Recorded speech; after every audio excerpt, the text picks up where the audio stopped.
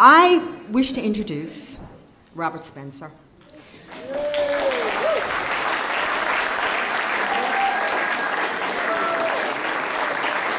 You know him as the director of Jihad Watch, the program of the David Howard's Freedom Center, my colleague, my duo of the Dynamic Duo, author of 15 books. He's led seminars on Islam and Jihad for the FBI.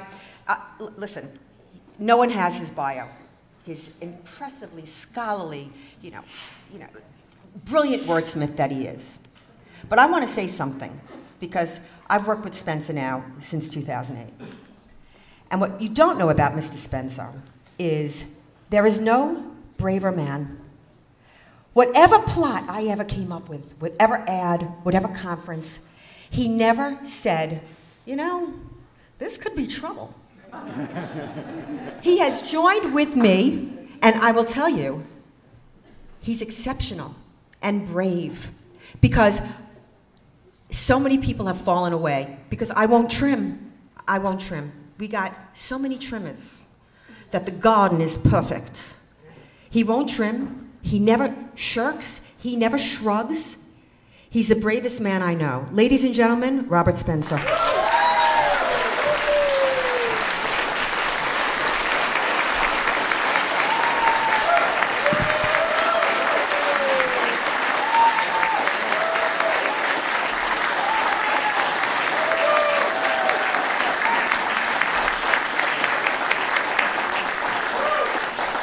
Thank you very much. It's so wonderful to be here. I wanted to ask you, history generally calls various periods of time the Gilded Age, the Gay 90s, the Roaring 20s. I think that this age that we live in now is the age of absurdity. The other day, there was a Muslim in France screaming Allahu Akbar, and he stabbed a rabbi. And the French authorities said he has psychological problems. It has nothing to do with terrorism. The other day in Montreal, a woman in a car, a Muslim woman driving a car, ran over 2 police officers while screaming Allahu Akbar. And the Montreal police assured us it had nothing to do with terrorism. And so this is an absurd age. We know, obviously, that there is a war. The Islamic State has declared war on the United States. That's ISIS, or ISIL, as the president calls them. We know that Iran has been on a war footing with the United States since 1979. And every time somebody screams Allahu Akbar and kills somebody or blows something up, authorities assure us it has nothing to do with Islam, and that Islam is peaceful and benign, and that these people are mentally ill, and that they are isolated, discrete criminal acts instead of what they should be regarded as battles in a war. And now we know, actually, because of some recent revelations, why we live in this absurd age where obvious reality is so brazenly denied by everyone in the political and media elite.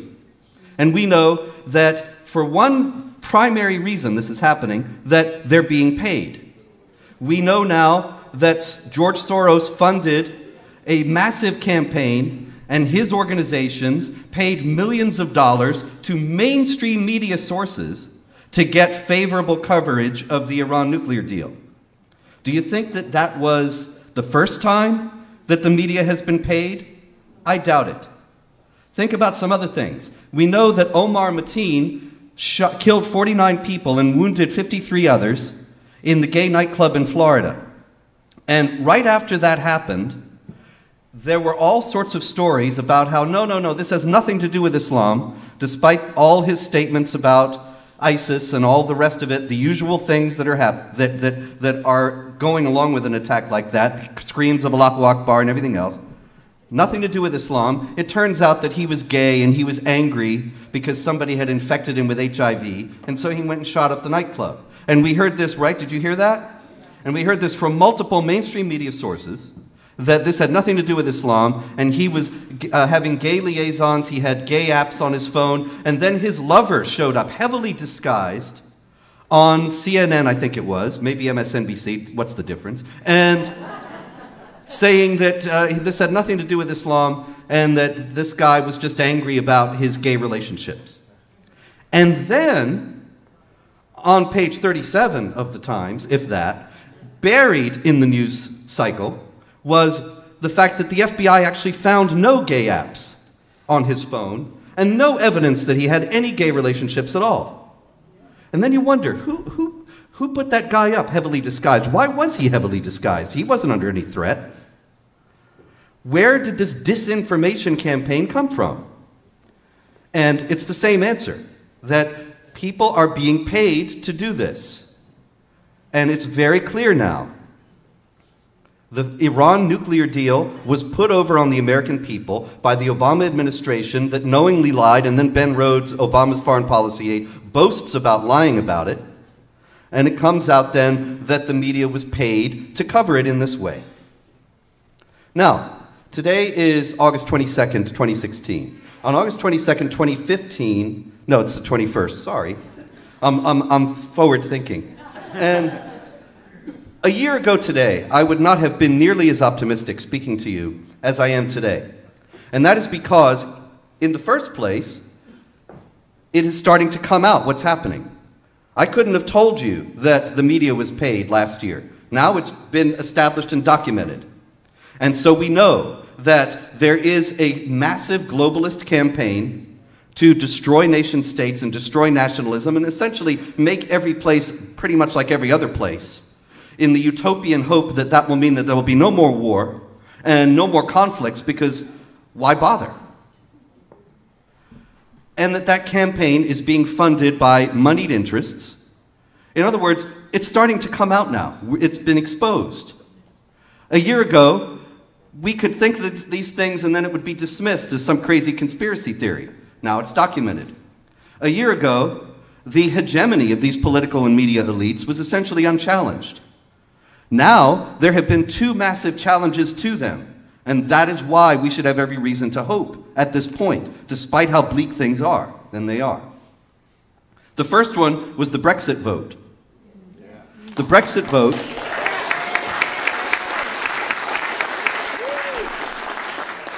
vote was against all expectations, right? If you remember, the polls all told us it's going to lose. Nigel Farage in Britain, who was championing the Brexit vote, the vote to leave, he actually conceded defeat. Not once, not twice, but 3 times. He said, well, it looks like they won, and then he had to eat his words and claim victory. Age of absurdity. And nobody expected that Britain was going to vote to get out. But people were fed up. They were not fed up in a way that they're going to tell a pollster, because they know the social opprobrium that will come upon them if they say, yes, yes, I'm a racist, bigoted Islamophobe, and I want out of the European Union that is pushing this Muslim migrant invasion on us. But people did vote that way. And whether or not Britain actually leaves the European Union, because that's still an open question, especially with Theresa May, who invites in every jihadi on the planet into Britain. Right now, there are 2 Pakistani imams who, in Pakistan, they have a blasphemy law, you know? Death penalty for blasphemy. There was a courageous politician a few years back who was campaigning for the repeal of the death penalty for blasphemy.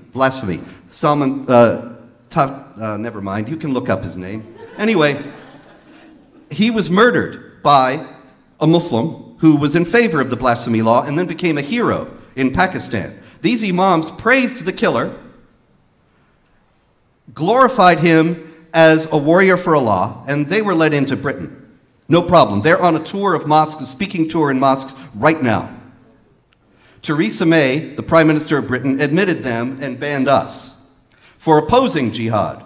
I was actually banned. The letter from the Home Office banning me from Britain said that you said that Islam has a doctrine of warfare against unbelievers, and so you can't come in.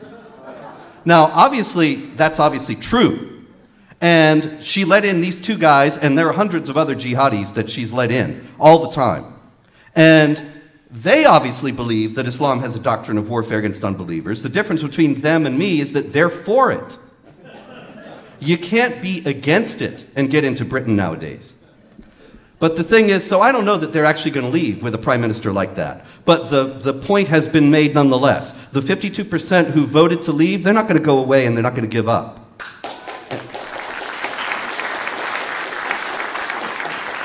And the power of the elites is cracking. That's what that vote tells us. The second big sign of the weakening of the elite stranglehold on the public discourse and on public policy is the candidacy and the success of Trump.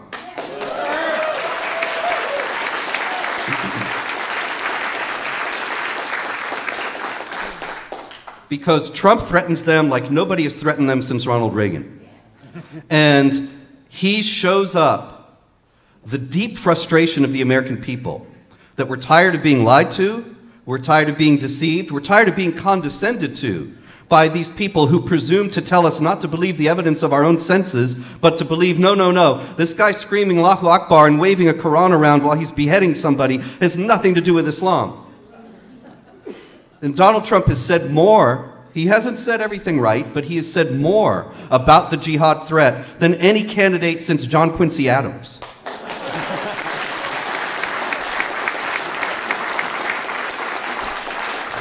And since I'm afraid Adams is not available to run this year, that narrows our choices. But whatever happens with Trump, the fact is that the things that the media has given him the most trouble about are the things that make him the most popular.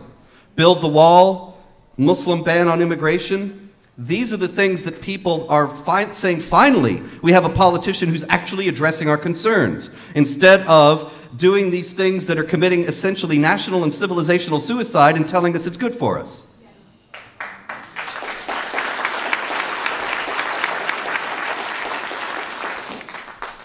And so whatever happens, whether he wins or loses, these people who have brought him to the point where he is now are not going to go away either.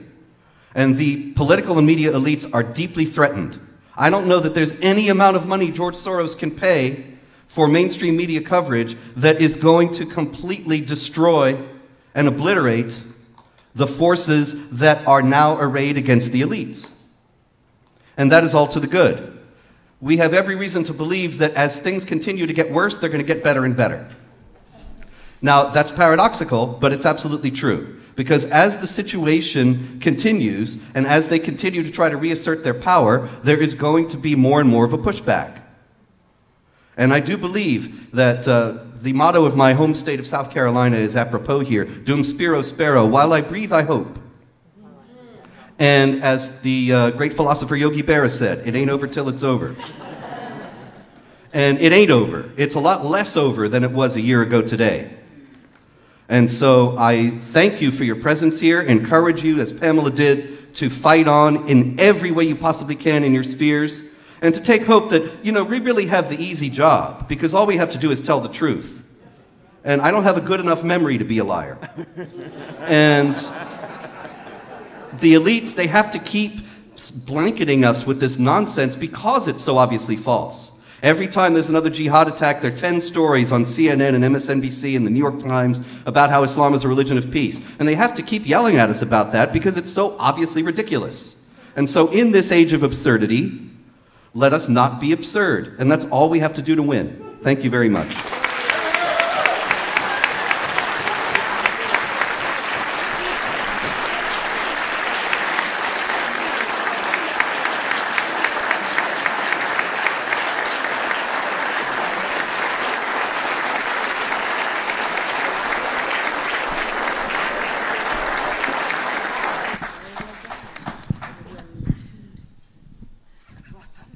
Truly, two of the most courageous people I know, and who have done more for liberty than anyone. Thank you.